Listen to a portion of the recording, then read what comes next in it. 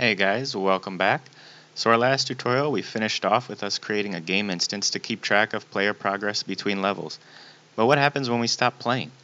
The game instance is great for remembering what occurred, so long as it all happens in one continuous binge of playtime. Once you stop though, it has an episode of amnesia, and if you try and start your game back up again, it will have erased everything.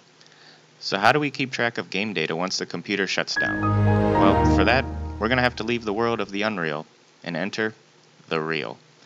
And to do that, we're going to need a special tool called a save game object. So let's create one and see how it works. So we're going to right click here in the content browser, and we're going to go to Blueprint Class, and we're going to search for save game. And you see right here it says save game. We're going to select that, and we will call this tutorial save game. And we can double click here, and we're just going to create two variables in our save game object. First one is going to be a Boolean, and we'll just call it level 1 complete. And the second one is going to be score, and I'll put in parentheses save. And we're going to make this an integer. Now we can compile and save this. Score will be defaulted to 0, level 1 complete is defaulted to false. And that's all we're going to need to do within our tutorial save game object.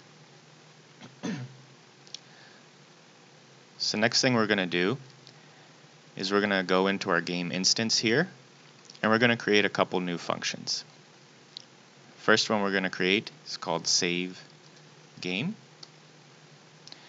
And what we're going to do in here is when we call this, we're going to save out the player score, and we're going to save out whether or not they completed level 1. So what we're going to do is we're going to get the player score game,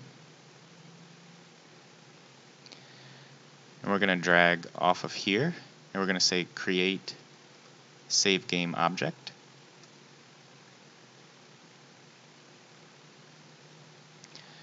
And the object we're going to want to create is our tutorial save game. And then we can right click here and promote this to a variable, call it save game reference. And then we're going to want to drag out of this and say set level 1 complete and set score. So we're going to check this. We'll hook that up like that. And we're going to set our score to our player score game. And finally what we're going to do is we're going to drag out of here and say save game to slot. And this is actually going to create a file on your hard drive that we'll be able to get back later when we start the game up after a shutdown. And just give your slot a name. I'm just going to call it 0. Make sure this slot name is the same when you're saving and loading. So we can compile and save that. And the other function we're going to create will be called load game. And what this is going to do is it's first going to check and see if we have a game to load. So we can type does save game exist. And we want to make sure we're looking in the same slot, so 0. And we can hold B and click, create a branch node, and hook these up. And if a save game does exist, so if this is true, we will type in load game from slot, and again make sure your slot is the same, 0. And we're going to need to cast to our tutorial save game, because we have to make sure that we're pulling in the right game data here. And now that we have that, we can get level 1 complete, and we can also get score. And then we're going to create these two variables within our game instance.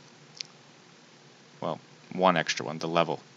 We already have the player score, so add one here, level 1 complete. And we'll drag this out and hold Alt so that we can set it. and the score from the save game, we're going to drag out our player score game, hold Alt, hook this up, and then we'll be able to set our player score of the game to whatever our saved game data was. Off of the false, we don't have to do anything. So if no save game exists, we don't have to worry. So compile and save this. Finally, we will go into our widget, and this is what happens when we have a coin victory.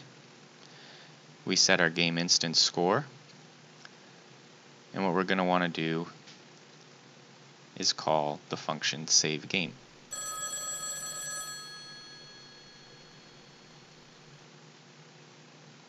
So that will come into our game instance here,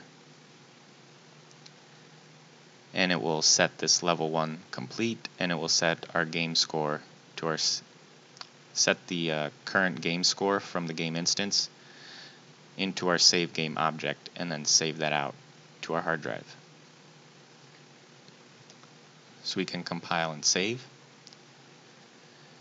The last thing we're going to want to do is right click and just create a new level, and we'll just call this main menu,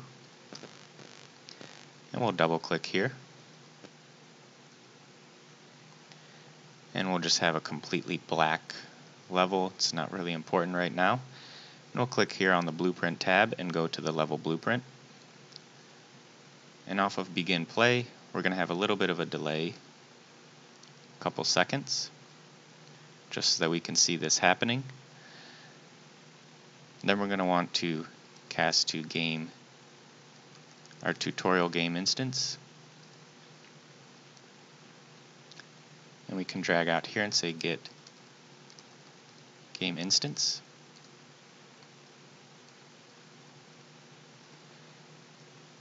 and then we can call our load game. So now we can compile and save. Now if I hit play,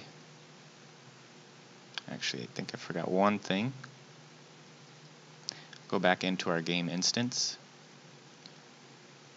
So for the load game, after we do this, we're going to want to open level, and the level we're going to want to open, if we have a save game, that means we would have completed level 1. So we'll go to second level, and if we don't, we'll want to open the first level.